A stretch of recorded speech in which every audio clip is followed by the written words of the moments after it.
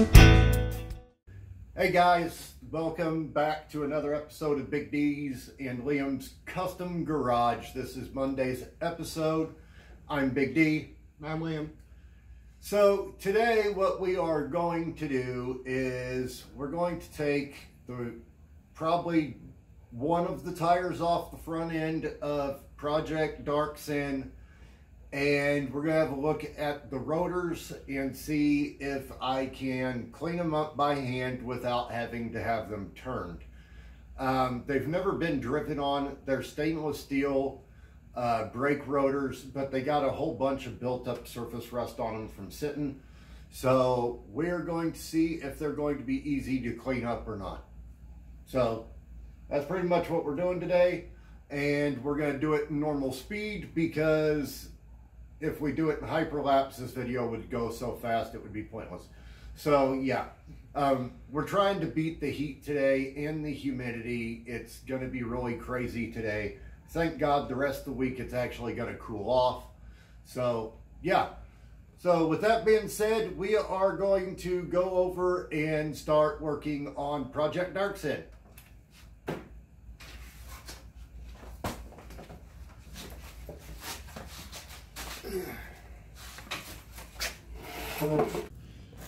Okay guys, I'm going to start with pulling the tire off.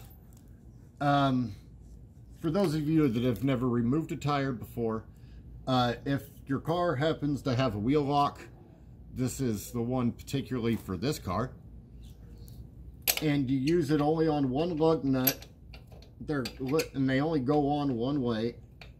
There we go. They're anti-theft, basically. Or they're supposed to be. Okay, so I'm going to take this off. There's ways around certain types. Yeah. Sometimes you can get on them with vice grips and shit, but you know. If people put them on too weak. Yeah. Okay. That one came right off. I'll show you what it looks like. You make some pretty big pairs of vice grips, yeah. You can get on... That's your wheel lock there. Oh, it also comes with a washer. Yeah. Actually, all these lug nuts have washers behind them. So, yeah. Okay. Another one.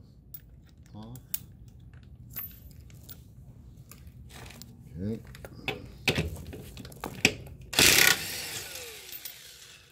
I keep dropping the washers in the back of the wheel.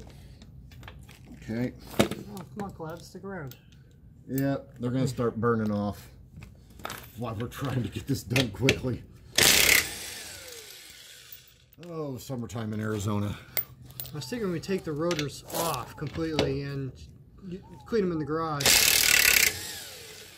Well, I want to see if it can be done this way first, because taking the rotors completely off is...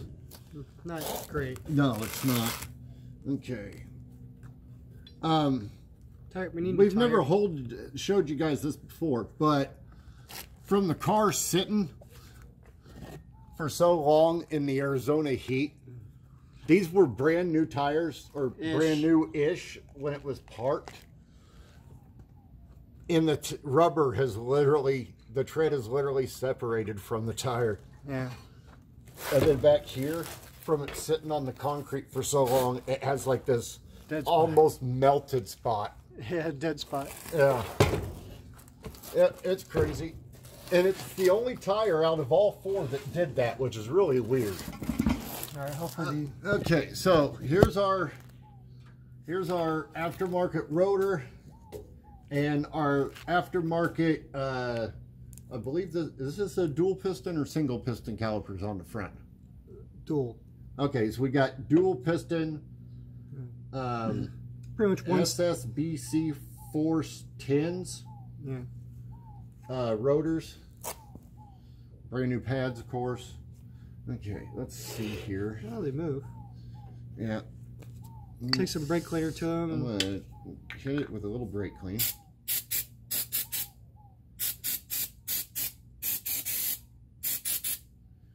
No luck there.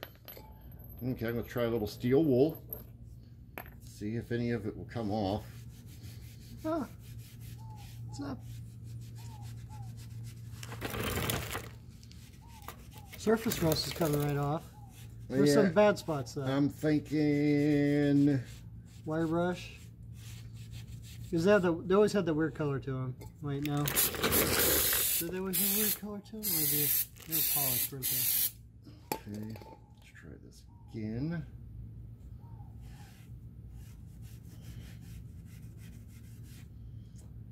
Well, that answers my question, guys.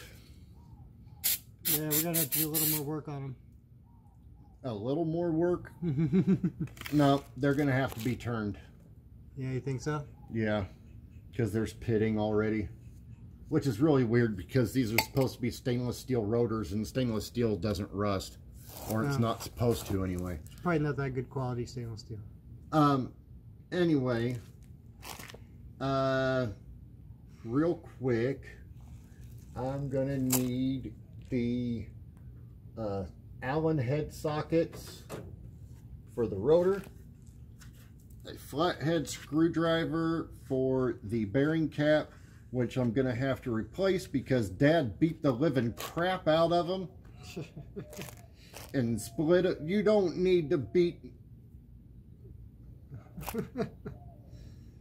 Okay. Hoocha. All right. Screwdriver, Allen sockets, oh, and needle nose pliers to pull the cotter pin out with. All right, we'll get those parts together and be right back. Yep. Okay, guys, me and Liam have switched off because that's what we decided to do today. We were gonna take turns. So right now he is taking the 2 bolts out of the back side of the brake caliper. I'll come around and show that to you over here. Okay.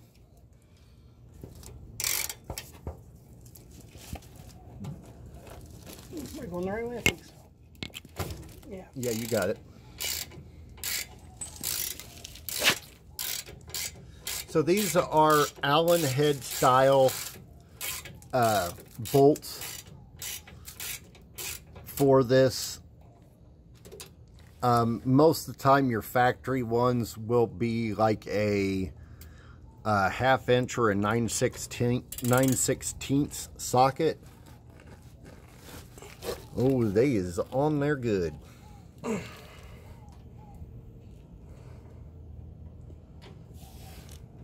Reposition it and tap it with your fist.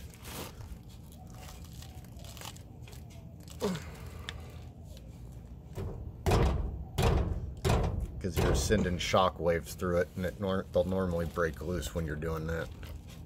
Oh, oh, shite. And I don't think we have a big enough breaker bar. Oh, that works. There we go. Didn't think about that. I have a hammer next to you. Use it. That's right. So once this is off, you guys will get a better look at the front suspension. The conies and springs. Yeah, that was one of the things I was going to tell you guys about. That's being a pain. Yeah, normally the bottom one can be sometimes, especially if they weren't lubricated before they got put in. And I'm guessing they weren't lubricated.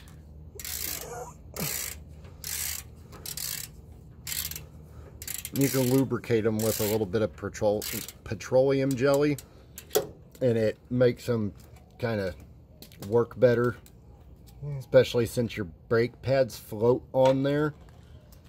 On those two, they have to be able to, yeah, float. Well, this one's going out by hand, so there's something on there. Okay. So he did put some type of lube on there. Did you pull the bottom one out yet? Yeah.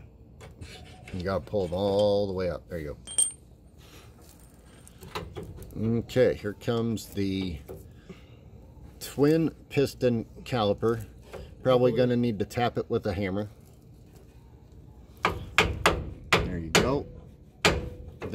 on the bottom, and then a little more on the top. You have to walk them out, basically.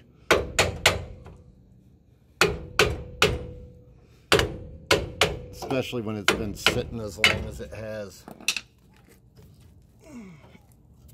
Wow. Yeah, she on there. She's same as froze in place because of the rusted caliper, or the rusted rotors. Okay. Put these on the frame rail since we have no fenders. Yeah, since the inner fender wells are gone, we just relax them right up there like that. Unfortunately, this doesn't just slide off. No, and that's what Liam's going to do next. That's why I got the flathead screwdriver and the hammer and all that out here. For those of you that have never done this before, you first remove your dust cap, which is what Liam's doing now. I'm going to narrate. This is a learning episode. So you use a very, very thin flathead screwdriver. Or make one. Or make one using a grinder. And you go all the way around it, kind of like you would like a paint can. Boo! That was packed. Pop that out. Now, he packed it a little much with grease. William, turn that dust cover over, and so I can show them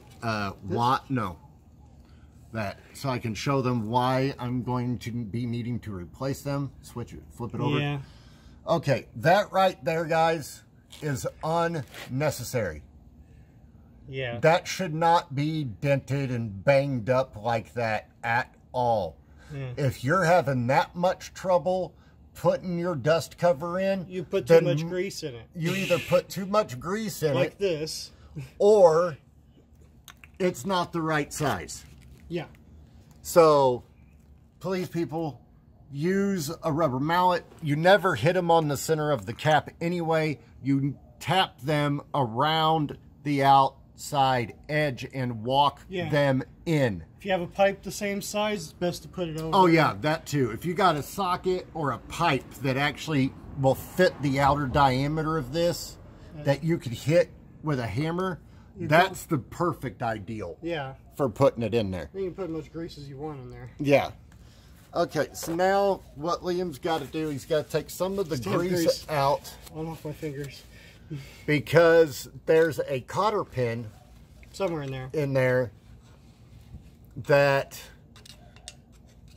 holds the spindle nut in place. There's nothing wrong with the grease, it's just a lot of it. Yeah, it's all brand new grease. It's never been driven on. It just got a little overpacked. Yeah, you want to pack them, but not quite that much. Just fill them up. Yeah. You don't have to compress everything. No. Yes, it will thin out as it's getting driven on, but damn.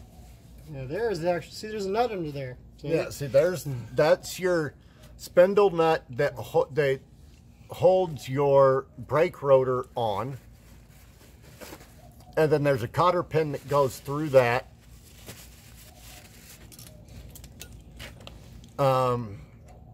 Okay, cotter pin was bent over, which is what you're supposed to do. You drive it through, which we'll show you in a future episode. But you drive it through that hole that he's pulling it out of, and then once it's all the way through the hole, you bend the ends of it over the top. You're gonna need new pins too. One side's broken. Yeah, and the pins are cheap. You can get them at any auto parts store for a couple bucks, and it's not that big of a deal. Okay, so now with the cotter pin off. We don't have a socket for that. No, and I forgot to grab a pair of pliers. So. Pause? Yes, we will pause or stop. Hit pause and we will be right back. Okay guys, we got our pair of pliers. Liam is taking the spindle nut off. Now, while me and Liam were getting the pair of pliers, we realized that once we take this off, I can't put the front tires back on.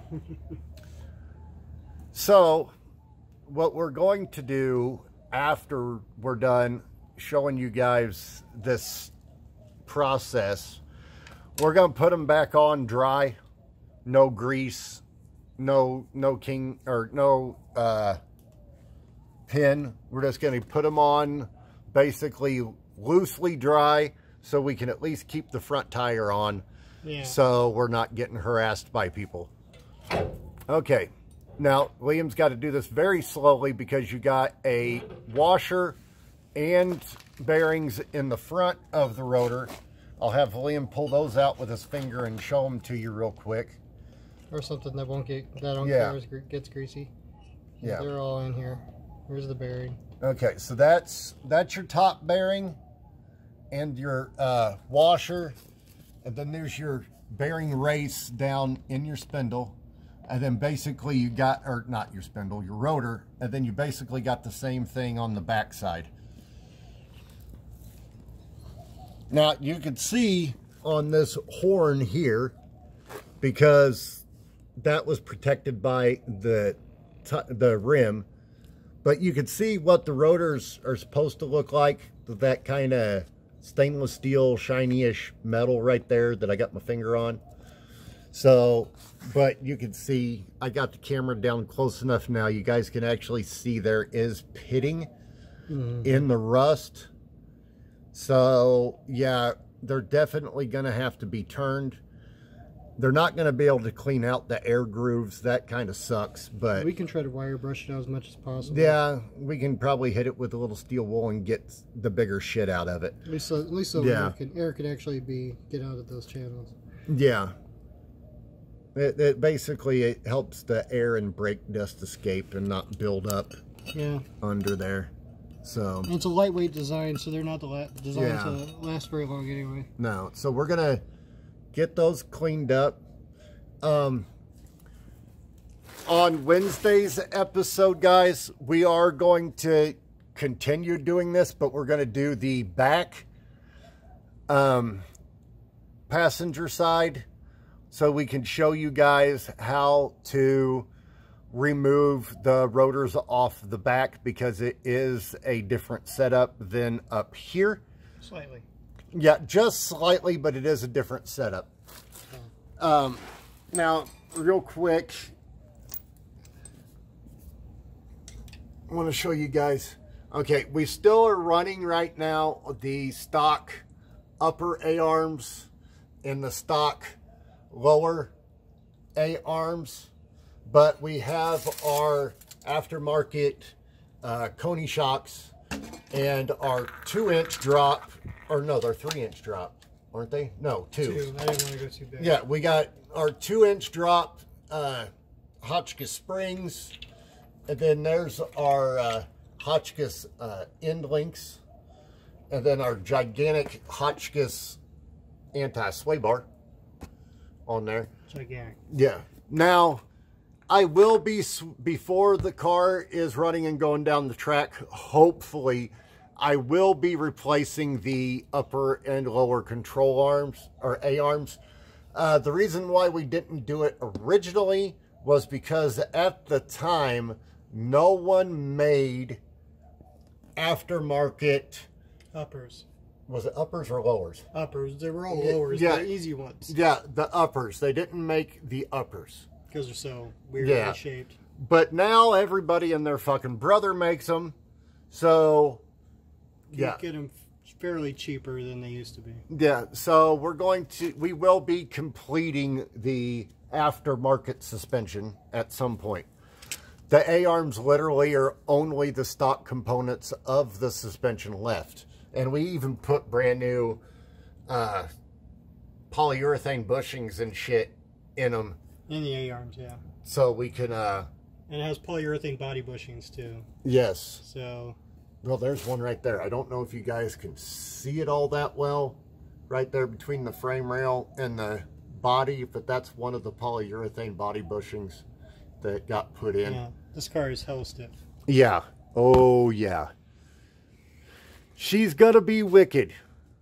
Yeah, not just in a straight line. No, and yes, not just in a straight line. I will be doing other things with this car. But anyway. I mean, with this suspension, why wouldn't you? Yeah. I mean, it's got the suspension for it, so why not? Yeah. it can be a multi-purpose car. I can drag race it. I can freaking road route or road core or not autocross it. That's it. Yeah, that word. Yeah, I can autocross it and all that. But anyway, okay. So on the back side, that's your bearing and stuff, but it's held in with this seal. Yeah. That gets tapped in, and then your lug nut studs. Yeah. Those are driven in. That's why we realized, hey, we can't put the tires back on if we don't have the rotors on there. So yeah. So we showed you guys how to take the front rotors off. Wednesday we'll show you how to do the backs, and then we're going to take them down to a local brake shop and have them all 4 turned, hopefully. And then we'll come back and show you guys how to reinstall all this stuff the proper way. And without beating up the... Yeah, without beating up the dust cover and shit. Yeah, we'll show you how to pack the bearings the right way. Clean your spindle off. Always clean the spindle off before putting everything back together. I don't care if the grease is new or not. Yeah, we're going to put it back together now. Yeah, so we will... Yeah, we will be right back with our outro. See you guys in a second. Okay, guys, so we're done putting the tire and stuff back on the car. Like we said, Wednesday we'll show you guys how to do the back. And yeah, that's pretty much going to be it for today's video. We will see you guys again on Wednesday. Thank you for watching and supporting us. We really, really do appreciate it. Please click the like button on our videos. And if you haven't subscribed yet, please do so. We really, really appreciate it. And hit that bell over in the corner so you get first alerts every time we upload a new video. So again, thanks for watching today's episode of Big D's and Liam's Custom Garage. I'm Big D. I'm Liam. We're out.